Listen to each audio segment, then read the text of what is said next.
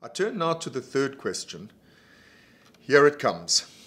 Are there any theories that suggest that a mind could extend beyond the body? Does quantum theory have anything to suggest about this? Well, there too we have two questions. The first is, are there any theories that suggest a mind could extend beyond the body? Indeed, there are such theories. There are, for starters, there is the general philosophical position of panpsychism. A panpsychist position states that mind is everywhere, that everything has a mind. The problem from a scientific point of view is how do you know whether something has a mind or not? How do you go about determining whether or not something has a mind? And before you can do that, you have to define what you mean by mind, and there we are in the meat and veg of this course. That's what these are the central issues that we're grappling with in this course. What do we mean by a mind? How do we go about determining whether or not something has a mind? I've said that there's a philosophical position, which is the panpsychist position. There are also specific theories. There is the well-known discipline of artificial intelligence, part of the computer sciences, where the question has frequently been asked, do these non-biological intelligent machines, do they have minds? And there's the famous Turing test, which is a systematic method for determining whether or not an intelligent machine has a mind. I'm going to be discussing these issues in the lessons to follow, so I won't go down that path any further now.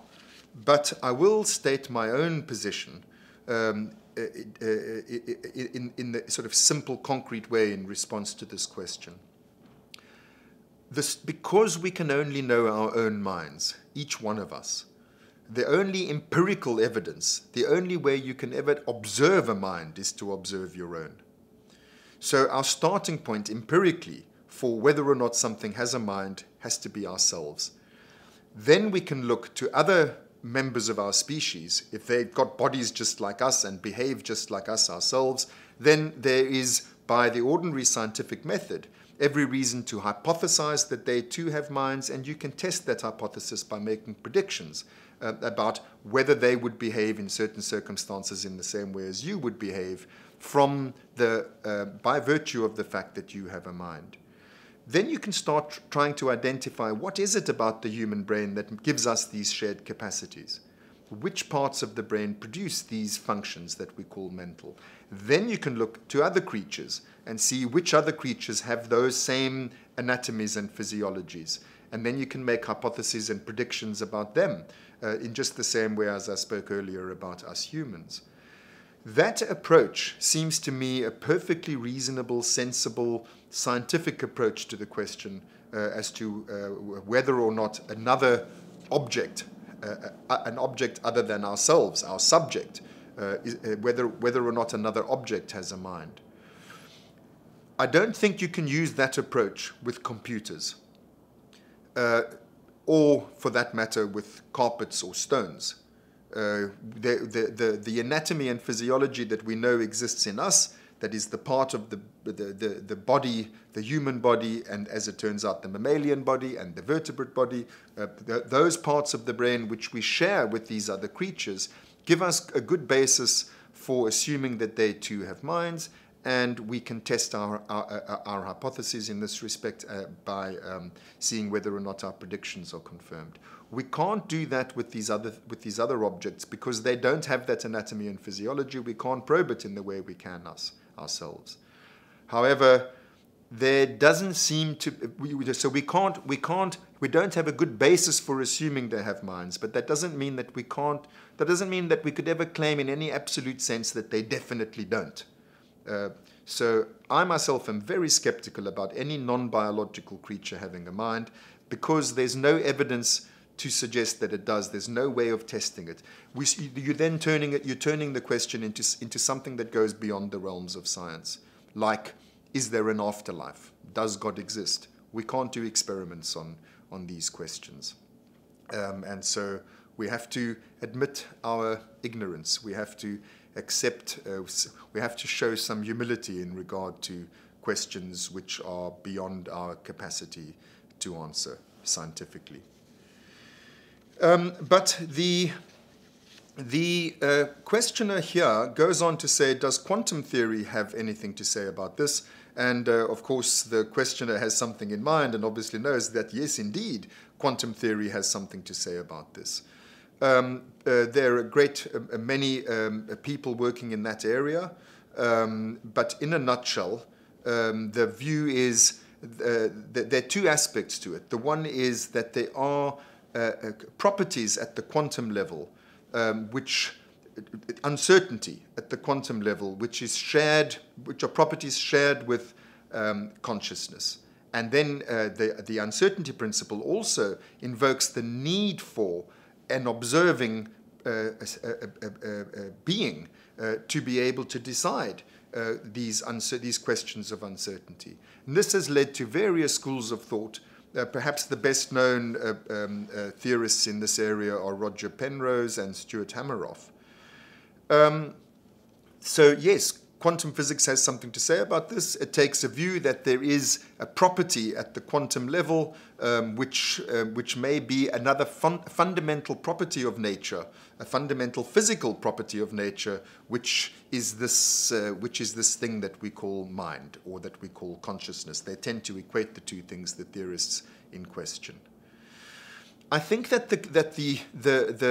that proposition is very interesting, but it comes in different varieties. On the one hand, you can say it's a property of nature, it's a property of all matter. Everything has a quantum level of description. But some of them speak in a narrower sense of quantum level processes in the neuron.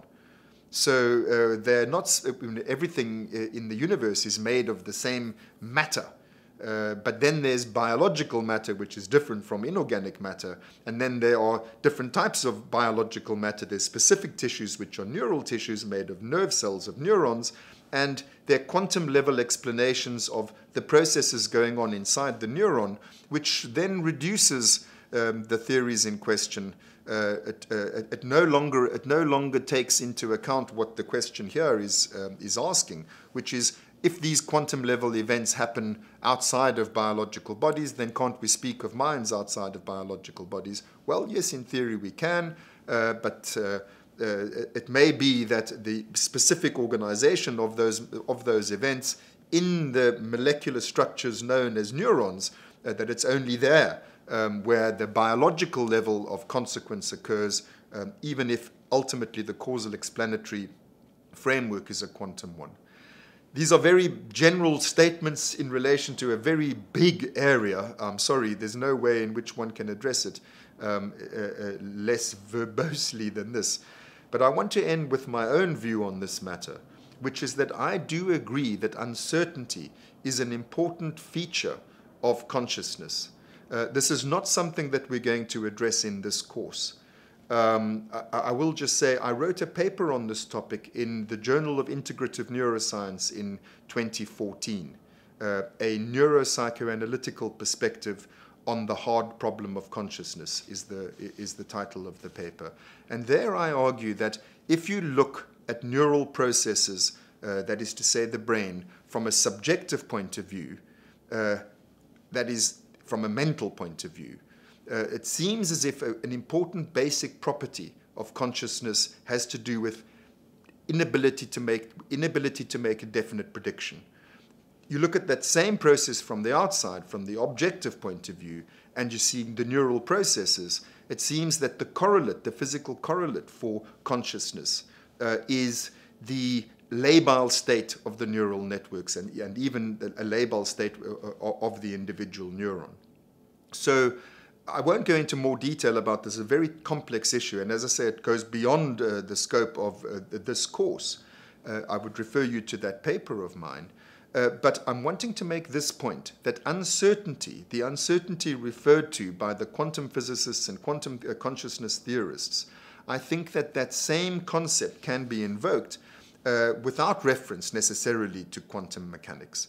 That the lability in the neuron, when it is not in a state of a fixed memory, algorithm, that the way that the neuron fires becomes unpredictable, perhaps correlating with something like decomposition of PKM zeta, which is at the molecular level in the neuron, nothing to do with quantum mechanics, correlates with the mental process of not having a fixed automatized program for how one deals with this thing, but rather having to bring consciousness to bear on the problem because of the uncertainty. I think that psychophysical correlation, the physiological process in the cell, the mental process in the person, that these things can be correlated with each other and do seem to point to something fundamental about how consciousness works, but it doesn't necessarily have to do with quantum mechanic levels of explanation.